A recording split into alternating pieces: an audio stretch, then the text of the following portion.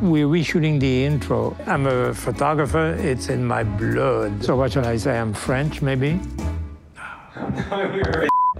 4 decades as a feature photographer for Life magazine, he's journeyed all over the world. Called the greatest photojournalist of the 20th century. My name is Henri Dauman. I happen to be a photographer. Marilyn Monroe. Elvis, Jane Fonda, Andy Warhol, Federico Fellini, Martha Stewart. Jackie walking down Pennsylvania Avenue. All the great peoples of the 50s and the 60s. All these photos tell the story of culture in America. We know the photos, we didn't know the man called Henri Dauman. He never opened up to anybody. Nobody knew where he came from or what happened to him.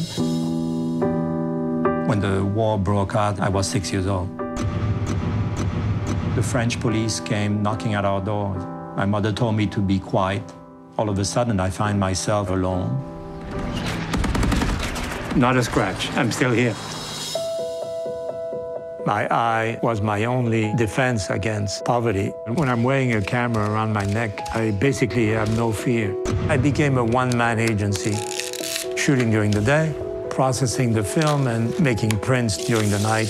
He makes it all look so deceivingly easy. I spend more time talking to the subject. It's important to get to know each other. You must have by now about 2 million negatives and slides lying around your studio. Henri's photography reflects on what's happening socially, culturally, politically now. What drives him is the dream of a better life. It was a means of escape. Little by little, I have built my stairwell to paradise. I'm very proud to have ended up with a large extended family. This is what I have dreamt for all my life.